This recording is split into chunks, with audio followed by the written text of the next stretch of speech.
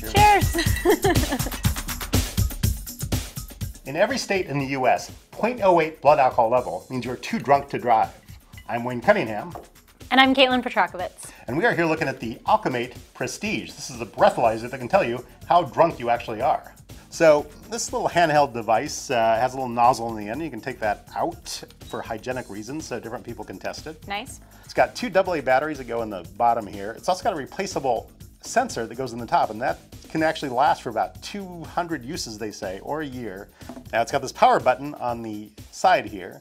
You turn it on, you push it down, you hold it down, and it starts warming up, and it takes a little while to warm up, as we found. Yeah, definitely takes longer than I think a drunk person would be willing to wait.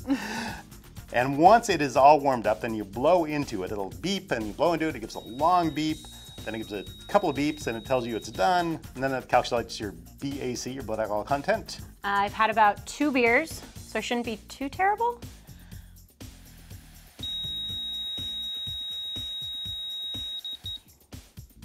Can you drive? And survey says no.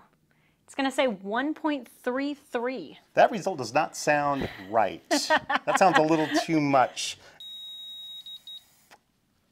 And it's telling me I've got a 1.6. 1.6? 1.6 would mean that I'd probably have to have my stomach pumped. No, or you need to carry me out of here. 1.6 you would be dead. Yeah. That's not even possible. They say that 0.5 is when most people are dead. Yeah, so I am not too thrilled with the results from the AlcoMate Prestige.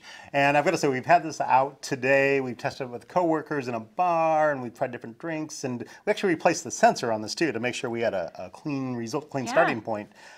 But the results have been very inconsistent. And something like way all over the place. Yeah, you know, sometimes it seems okay, but most of the time it's kind of been off the charts. And I wouldn't really want to rely on whether I'm safe to drive to something that has these kind of results. Definitely not. As far as price goes, this runs $130 list price, although I saw it on Amazon for about $80, so you can get it for cheaper. And the replaceable sensors will cost you a little bit more. You can also buy extra nozzles for it.